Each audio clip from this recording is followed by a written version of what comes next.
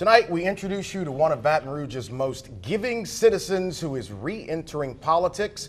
We'll talk about recruiting at Baton Rouge Police, and the superintendent is here to talk about buses, cafeteria workers, and what's ahead. Roll it, Kyle.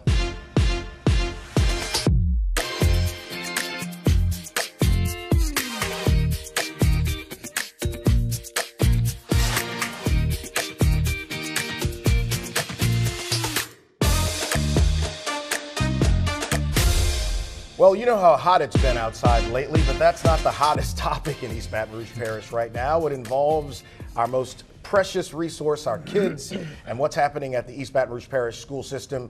The head man there, Dr. Sito Narcisse, superintendent of schools, is here with us to talk about what's going on. So everybody already knows the backstory that there's been issues with buses, and you have been in dialogue with bus drivers, and then we'll get to the cafeteria staff thing in a minute. But let's talk about this. How did it get this bad?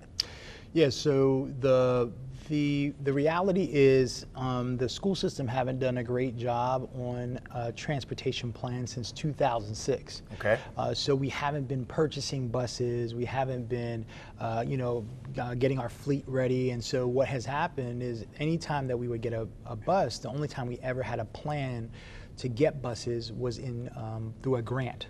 Okay. So if we didn't get a grant, we wouldn't do anything. Yeah. And so the system has been able to get away with that over time. And so, as I tell folks, there's always a breaking point. Yeah. And what ended up happening is now we have buses that don't work. Yeah. We have a fleet just about 500, but 200 of the buses don't work.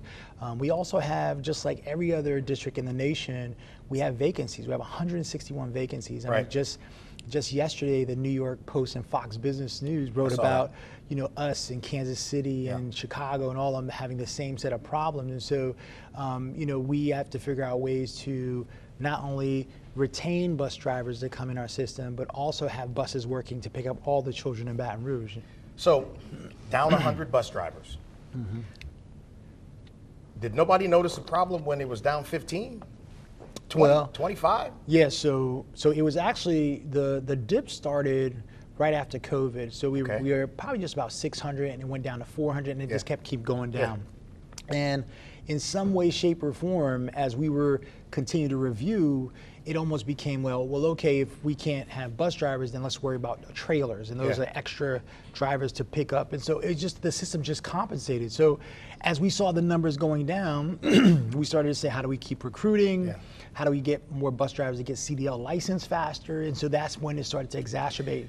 And the unfortunate part is, the reality is, we didn't put a lot of focus on transportation. Why? But that's the question. That's correct. You're coming off the summer. From May to August, how could this still be a problem? Yeah, well, I mean, the problems that we can't solve is, the issue we have is a supply and demand issue, right? Okay. So it's twofold. So it's not necessarily just having buses to drive, but drivers to bring in. And that shortage is happening all over the state. I mean, I talk to my colleagues in Jefferson Parish or Shreveport, other districts that are just similar size as us, and other parishes across the state, and everybody can't hire enough bus drivers, especially when you have a district that has 40,000 plus students and with all this complexity of choices and stuff. So that became more exacerbated because of supply and demand. Right now we've had paying for vendors and leasing buses to get buses, but nobody can sell it to us. But it appeared your district looked unprepared for this. It was not a good look. And so what would you say to parents who quite frankly are pissed off right now because they're having to adjust their schedules based upon this, and that they should have had more warning before the beginning of the year that this stuff was going to happen? What do you say to them? Yeah, well, I tell folks I take full responsibility. I'm the superintendent, the buck stops with me. There are breakdowns that happen that were as a part of our fault in terms of notifying parents, but that still wouldn't have solved our problem. Sure. Right, and I think that what I'm trying to frame to people is that is the challenge that we had. Right now we run a bus system that has 2 tiers. So either you're picked up in the morning at around 7 a.m. to go to school. Some kids are catching the bus at 5:30. Yeah, and that's if you're going to what they call a transfer, right? So a transfer site is where a child will come from one part of the parish, go to a transfer site to go to another school, right? Especially if it's a school of choice, because our kids get to choose schools all around the city. And so that is the complexity, and that was happening with elementary kids, and we wanted to move away from that. So we said, let's not have elementary transfers, let's do it, you know, for older kids, because it's easier for that. You do have a solution that we're going to talk about here in terms of the schedule.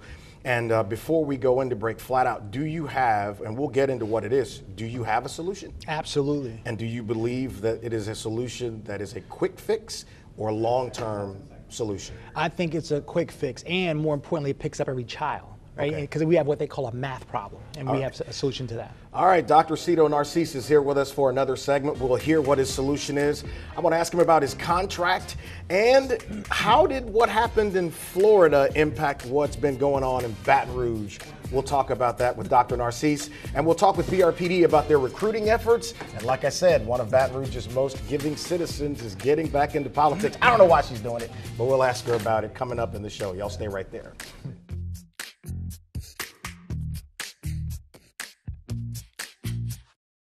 All right, so Dr. Narcisse says he has a solution to this bus conundrum.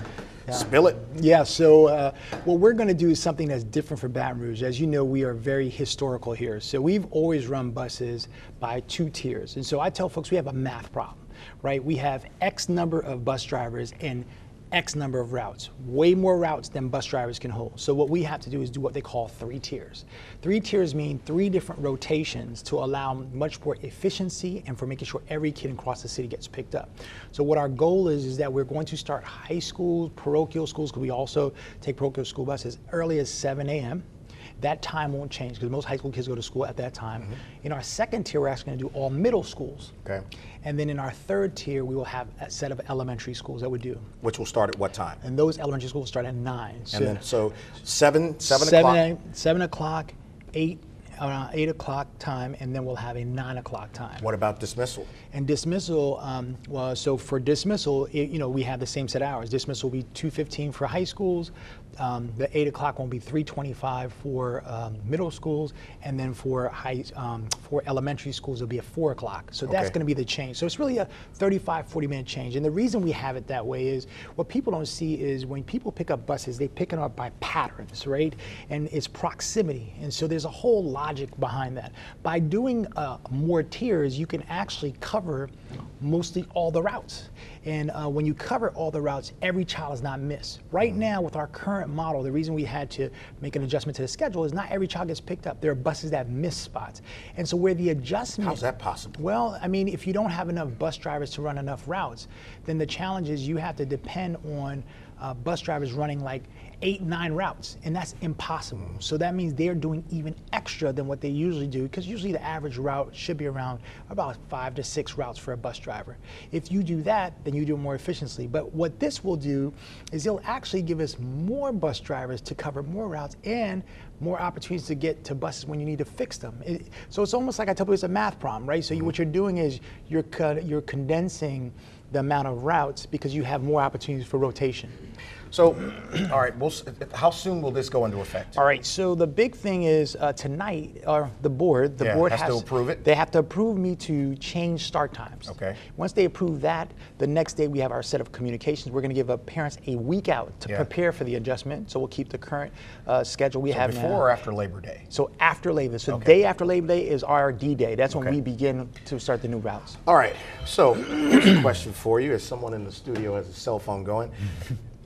Did Broward distract you from the work here? Yeah, absolutely not. Broward did not distract me from the work here. I went through the process, and you know, it didn't work out, but you know, I'm here, so the work still continues. So you know, I know people try to make that there, but you know, that's not the issue on why we have our challenge that we have here. How did that come about anyway? I mean, because that was one of the sticking points for people, is that people didn't realize you were interested in being someplace else because you have a contract discussion going on. That's correct. I have a contract discussion. The reality is, you know, I tell folks I'm a father before a superintendent. And I made a request to one to stay, and you know, we didn't get to a point at that time to discuss my contract. And so as you get close to the end of my contract, you know, I have to be thinking about my family. And so that's how I got into that. Why should the board extend you? Well, I would say, well, one, I want to be here. But the second part is, you can't keep changing superintendents and expect results. I mean, I would argue that out of all superintendents that have been here, I'm trying to fix challenges that have been here for a long time. And I'm not scared to face them, right? And so I think that we have to be able to be honest, to be able to face those issues. And you want to have consistency, because I have a plan. When you look at our pathways plan, early childhood expansions, I like to see that pathway through. And I think we have a board that's willing to tackle those tough plans as well. I do want to, before we wrap the segment, I want to ask about the issue with cafeteria staff, because there were some questions about that. What's going on with that, and what are your solutions? Yeah, so we've given a cafeteria staff an increase in terms of what they're doing, the work. The board and I've been working very hard trying to make sure that we're paying people right. And I told folks the way that we've been looking at it is that we have to do a three-year run, which is to be able to strategically look at our budget over time. So in 3 years, we can be able to pay all of our employees. But we have to be strategic that way, because there's so many moving pieces that happens in the budget. And in that process, I had a meeting with all the cafeteria workers, all of them. We met at Glen Oaks High School, had a conversation. We talked about changes and shifts, and they were pretty happy. And they are the USDOE has said, we have one of the best cafeteria child nutrition program in the country, right? And so people don't know about that. So we're working hard on that. Got about a minute left. When are you rescheduling your State of the District for? Yeah, so we're going to be pushing that out until later September. Unfortunately, as you know, with everything with transportation, we said this is not the best time to do that, because we have a lot of great things that are going on in East Baton Rouge. But right now, we got to solve this particular problem. So once everything works out well in terms of the vote, we'll be able to get transportation away, and by the end of September, we'll have the State of the Schools, and we'd love for you to be there. Well, I'll likely be there, and I want you to come here before then so we could talk again. Absolutely. All right. Thank you, Dr. Narcisse. Thank you so much. Back with a member of Baton Rouge Police Department to talk about recruiting efforts there. We just got through a summer where actually homicide was down in East Baton Rouge Parish. We'll talk with Detective McCoy, Sergeant McCoy. I don't give him a promotion on the show next.